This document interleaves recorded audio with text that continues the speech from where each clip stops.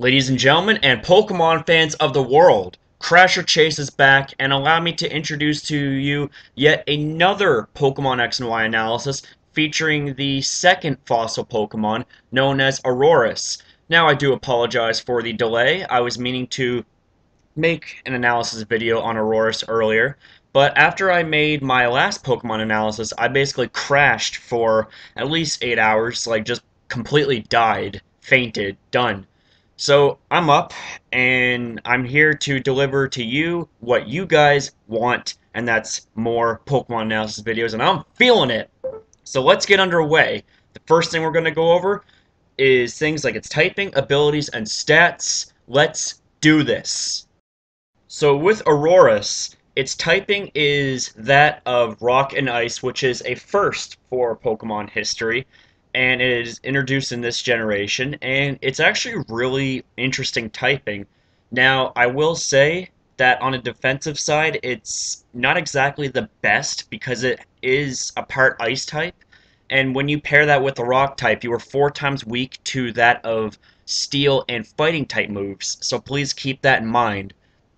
As for the abilities, the first one it gets is Refrigerate, and what Refrigerate does is it turns any normal type moves into ice type moves, and also gives a 30% boost to them. So say if you were to use something like a Hyper Beam on Aurorus, it's a normal type attack, but what happens is that Refrigerate activates and Hyper Beam actually gets a 30% boost in its power and then turns into an ice type move. So I think that's actually really cool. Its hidden ability is that of Snow Warning, which is very unique, and only Snover and Abomasnow possess this ability. So once this ability has been released, then Aurorus will be one of the very few Pokemon that is fortunate enough to get a weather-inducing ability, which will fit very well on Hail teams. Now, taking a look at this guy's stats, its biggest stat is that of 123 HP. That is ridiculously high. And when you pair that up with its base 72 defense and base 92 special defense, this guy can take some hits very well, especially on the special side. Now, taking a look at its offensive stats, attack is base 77 and special attack is base 99. So clearly the special attack is more superior, but the physical attack at base 77 is usable. And I happen to have a set idea for you revolving around the base 77 attack. Now as for its speed, it's base 58, which is not that fast, but this guy is fortunate enough to get the move called Rock Polish, which can turn this guy's speed basically into no longer an issue. You will be basically outpacing a considerable amount of the metagame after one Rock Polish boost. So with all of that said, it's time to go over the first set idea I have for you. With this first set here, we're going to be turning Aurorus into an all-out physical attacker. The nature that we can give it is either Adamant or Jolly. Adamant to slightly increase its physical attack, while Jolly slightly increases its speed. Whichever you prefer, then roll with one of these two natures. The ability that we're going to be giving it is known as Refrigerate, as it is the more superior ability in this situation. And I also want to make a quick note that Snow Warning, which is its hidden ability, has not yet been released, so therefore any sets that I make that revolve around its hidden ability, do not deem it as illegal, as this ability most likely will be released and therefore will make the possible sets legal. Now, as for the item, we have Life Orb to increase the power of your moves, but at the cost of 10% of your HP. And then we have Leftovers to increase your HP at the end of each turn, gaining a better chance of survivability. Now, as for the EV spread, 4 are going to go into HP, 252 into attack, and 252 into speed, making you as offensively oriented as possible. Now as for the move set, we have Rock Polish, which, as I said before, it doubles your speed. In translation, increases your speed by 2 stages. So after one Rock Polish, you're going to be hitting well over 400 speed, outpacing a considerable amount of the metagame. And the next move that we have is known as Stone Edge, which is a really powerful stab rock type move. It does have an 80% accuracy, so please keep that in mind, but when it hits, it hurts. The next move that we have is known as Return, and along with the ability of Refrigerate, Return gets a 30% boost in its power and then turns into an Ice-type stab move, therefore hitting so much harder. And then the last move that we have is known as Earthquake. And along with the Edgequake combo and Ice-type coverage, you're going to be hitting the metagame for neutral, if not super effective damage. I can't think of any Pokemon off the top of my head that could resist all three of these moves. So I think that's pretty cool. Now, moves to consider. I decided to put Facade there because it is a normal type move at base 70 power. And what this does is if you are afflicted with a status condition such as paralysis, burn, or toxic damage, this move power doubles. And let's just say that along with the Refrigerate ability and gaining Stab, since it's going to be turning into an Ice type move, you're going to be hitting for ridiculously hard amounts of damage. Like, this set here looks really good. I might actually go ahead and breed me an offensive Aurorus after this. So that's all for this set. It's time to move on to the next one.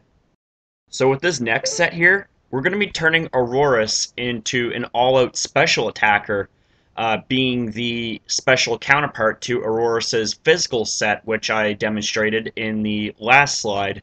The nature that we're going to be giving it is either a modest or a timid nature. Modest to increase your special attack and timid to increase your speed. The ability, again, we're going to be going with Refrigerate as it's the more superior ability in this situation. As for the item, we are going to be going with Leftovers solidly because we have a boosting move that increases your special attack and special defense, that being in Calm Mind. So there won't be a need for anything like Light Orb to power up your moves because we already have a way to do that. As for the EV spread, we have 4 going into HP, 252 into special attack, and 252 into speed. As for the move set, once again we're going to be running a Rock Polish move on this set to double your speed after one turn. And then we have Calm Mind, so you could say that this is like a different version of like a double dancing set. For example, there was the Terrakion and Landorus set where they both used Swords Dance and Rock Polish to increase their attack and speed by 2 stages, making them as fearsome can be.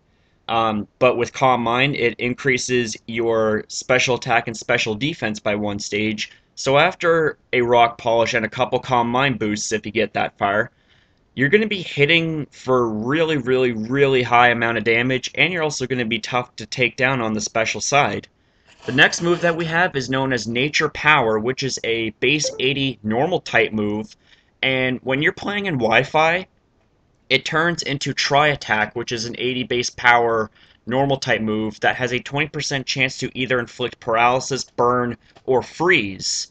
So this, in my opinion, is the much better version of Ice Beam because with Refrigerate activating, it's going to get a 30% increase in its power and then turn into an Ice-type move, which gives it Stab. Yeah, Nature Power is actually better than Ice Beam in this situation. And the next move that we have is known as Thunderbolt, which gives you the infamous Bolt Beam combo that is resisted by very few Pokemon, such as Empoleon, Lantern, and Magnezone. Oh wait, did I say Empoleon? Damn. I stand corrected there. Empoleon gets hit for super effective damage on Thunderbolt. Okay, so some moves to consider. We have Ancient Power, which is a fairly decent rock-type move that has a 10% chance to increase all your stats by 1 stage. But it's very chancy, and I wouldn't risk it. The next move that we have is known as Dark Pulse, which is a good way to hit Ghost and Psychic type Pokemon for super effective damage. The next move that we have is known as Flashkin, which I find this to be really funny that Aurorus can learn something like this, because it's 4 times weak to steel type moves, and that's what Flash Cannon is. It's a steel type move. And the last move that we have is known as Psychic, which is a good way to deal with fighting types, although after one fighting type attack, I'm not entirely sure if you're going to be still standing. So overall, I think that this set does have potential, um, especially since how this is like a semi double dancing. Well, there's no semi about it is double dancing. Just the difference is rather than boosting your special attack by 2 stages, you're going to be boosting your special attack and special defense by 1 stage. So it kind of works out to be like a double dance set. So with this set out of the way, I got yet another set for you. So with this next move set here, we're going to be turning Aurorus into a supportive slash bulky pivot. The nature that we're going to be giving it is a bold nature to increase its physical defense and lower its attack. The ability this time is going to be Snow Warning because this guy is meant to function as a hail inducer and thus be a really good spot on a hail team. The item for choice, we can either go with Leftovers to increase its survivability at the end of each turn, Icy Rock to prolong the effects of Snow Warning because as of X and Y, Snow Warning has been cut down to 5 turns. So with Icy Rock, I believe the same thing applies as if you were using something like Hail. Icy Rock increases the duration of Hail to be on the field. So I believe it does the same thing with Snow Warning. Don't quote me on this, but that's what I believe. And then the next item for choice is known as Light Clay, which increases the duration of screens to be on the field. Now, as for the EV spread, we have 252 going into HP, 128 into defense, and 128 into special defense, giving you some really well-rounded bulk. As for the move set, we have Reflect and Light Screen. Reflect to cut the damage from physical type moves in half, and Light Screen to do the same with special attacks. And the next move that we have is known as Thunder Wave to induce paralysis and cripple potential threats that are either scarfed or really count on speed to sweep. And the last move that we have is known as Frost Breath, and this is a really cool move that it gets. And what Frost Breath does is it always lands a critical hit. So if you're up against an opponent that is trying to set up and trying to outstall you or out-tank you, no matter how many times they set up defensively, Frost Breath is going to ignore those boosts and do regular damage as if it wasn't even there. Or actually, I shouldn't say regular damage. It's going to have a critical hit and therefore bypass any boosts or any screens for that matter if your opponent was to have screens on the field. Now, moves to consider. Well, there are none, hence why there's the NA there, non-applicable. This set here is what it is. It's the purpose to be as tanky and as supportive and annoying as possible, so I can't think of any other moves that would fit in here that would serve the same purpose. So that's it for this set, but guess what, guys? There is one more, so please stay tuned. So with this next set here, we're going to be turning Aurorus into a bulky setup Pokemon. The nature that we're going to be giving it is a bold nature to increase its physical defense and lower its attack. The ability is going to be Refrigerate because offensively it's the more superior ability than Snow Warning, as Snow Warning is meant to be more supportive. Now, as for the item of choice, we're going to be going with Leftovers because it's the best item to have on any sort of bulky setup set, as it increases your chance of survivability by recovering a little bit of HP at the end of each turn. Now, as for the EV spread, we have 252 going into HP, 252 into defense, and 4 into speed, making you as bulky as possible. Now, as for the move set, we have Calm Mind and Substitute, and they go hand in hand. You basically hide behind a substitute and then proceed to set up, and then proceed to attack and cause destruction.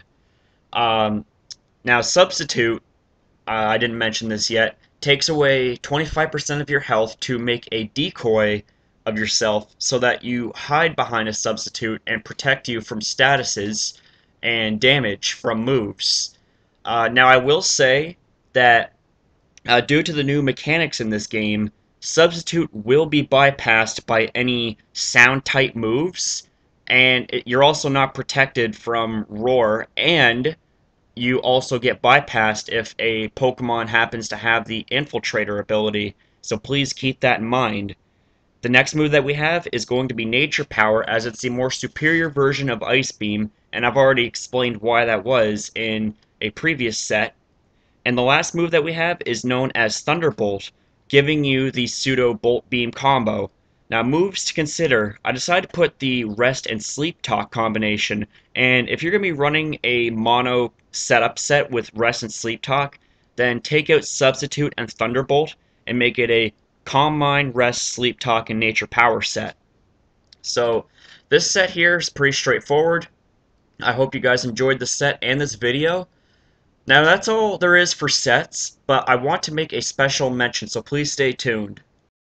So this special mention involves a move that Aurorus and very few Pokemon get, and it's known as Freeze Dry, which is a base 70 power Ice type move, and what this does is the user rapidly cools the target. This may also leave the target frozen, and this move is super effective on water types, so any water type that switches in thinking that they can tank any ice type moves, if you happen to pack freeze dry, that's a big mistake on their part.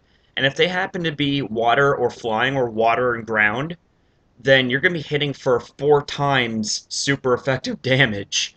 So, if you have something like a Gyarados or a Quagsire, Gastrodon, or a Swampert that wants to switch in to try and tank your hits, they're going to have a 4 times super effective freeze dry, blast them in the face, and possibly knock them out.